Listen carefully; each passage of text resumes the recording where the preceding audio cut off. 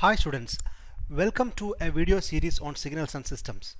In this video, we will see the definition of systems, some examples of systems, and some of the applications of signals and systems in general. Let us take the example of the human visual system.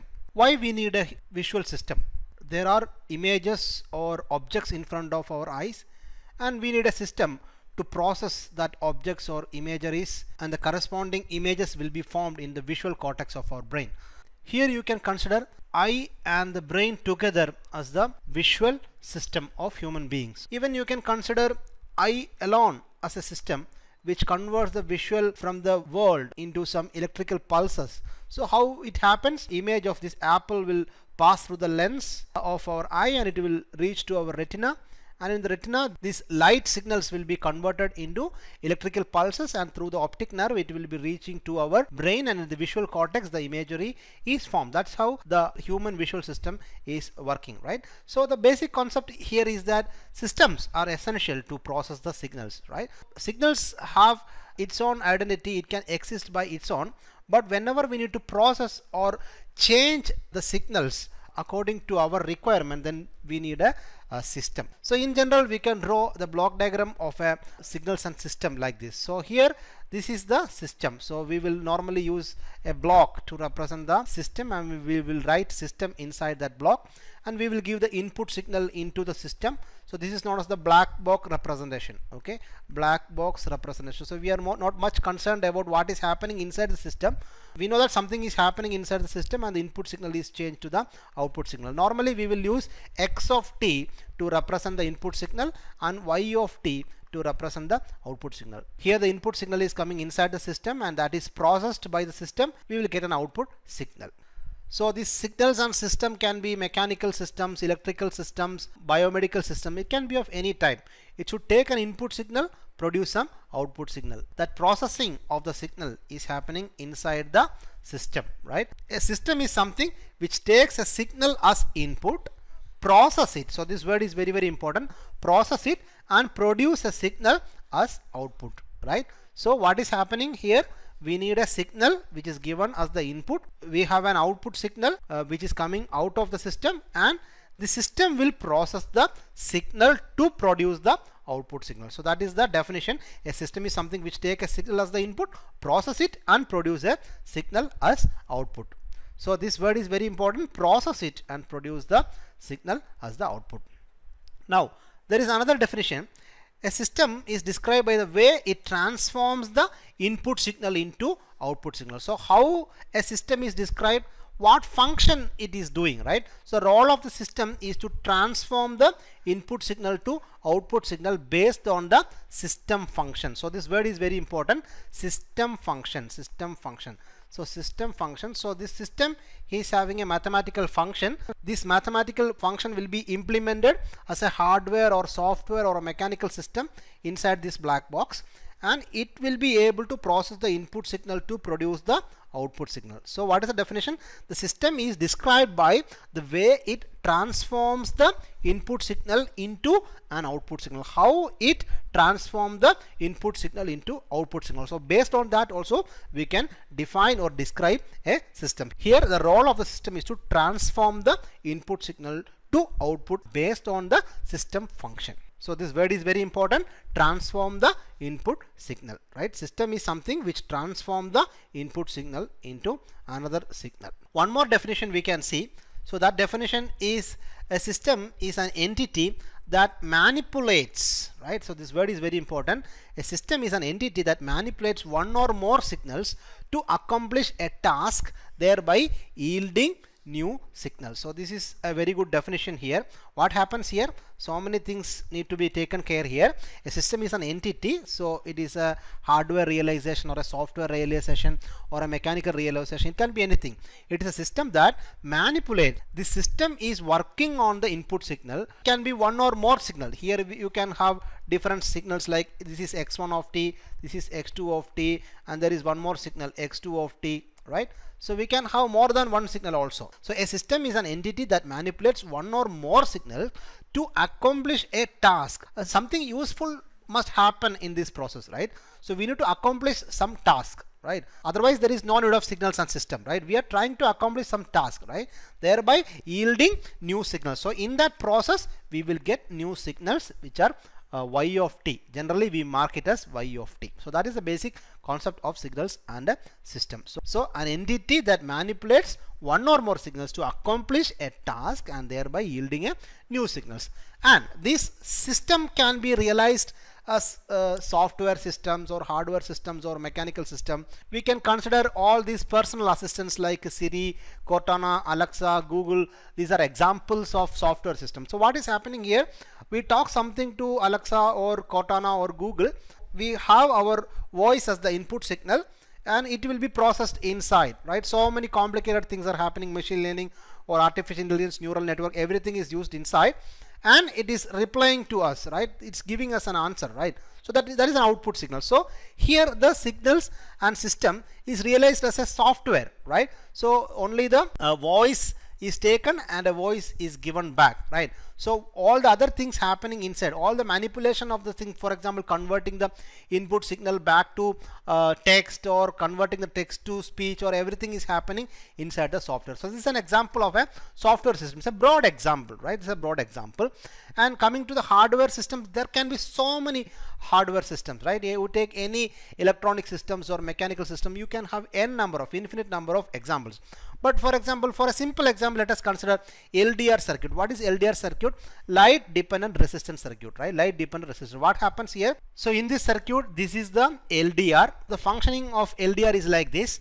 When light falls on this LDR, the resistance of this device will change, and that change in the resistance will be converted into a voltage change, and that will create some output in an actuator. Maybe sometimes a door will open, sometimes the lights or fan will be turned on or turn off, or some alarm will be sounding.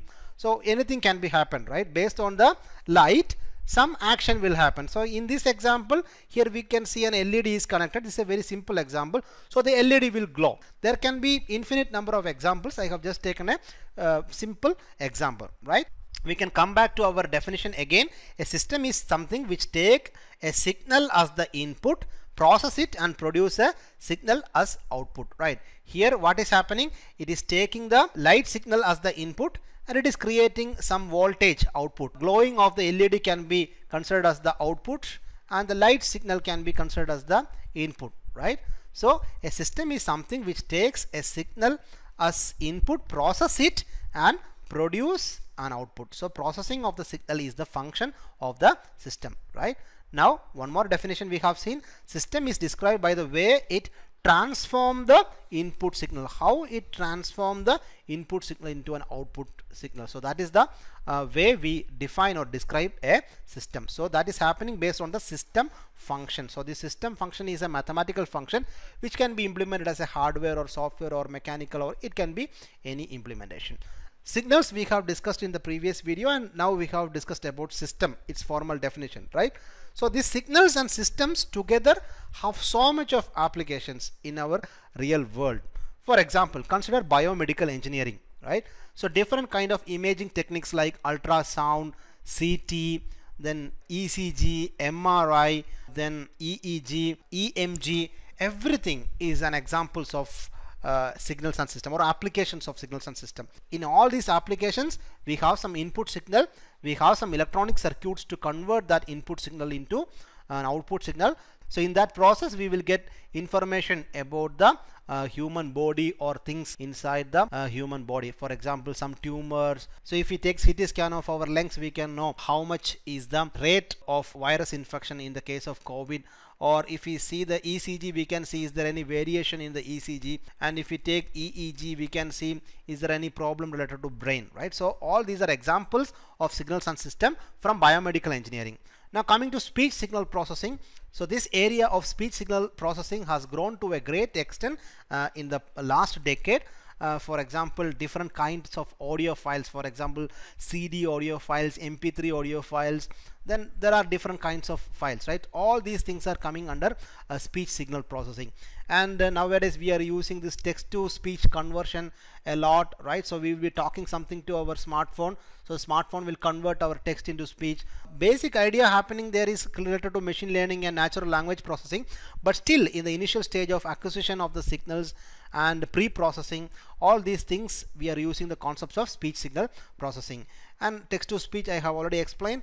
And coming to live transcribing, for example, nowadays there is no need to take notes. Whatever we talk will be converted into speech in the document. Even if you try captioning, closed captioning of this YouTube video, you can see that I have not included any closed captions in this YouTube video, but you can see closed caption generated automatically by YouTube based on the Indian English accent, right? So this is speech signal processing application. So much of speech signal processing applications are there.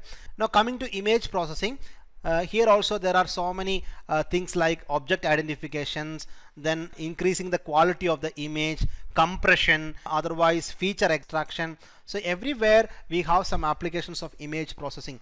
Even though nowadays many of these operations are done using artificial intelligence, deep learning, machine learning techniques, but the initial stages of pre-processing, then signal acquisition, then generating some signal outputs, all these things are handled by signals and system concepts, right? Now coming to communication engineering, we have so much of applications like how to allocate different bands to the channels in the case of wireless communication and all.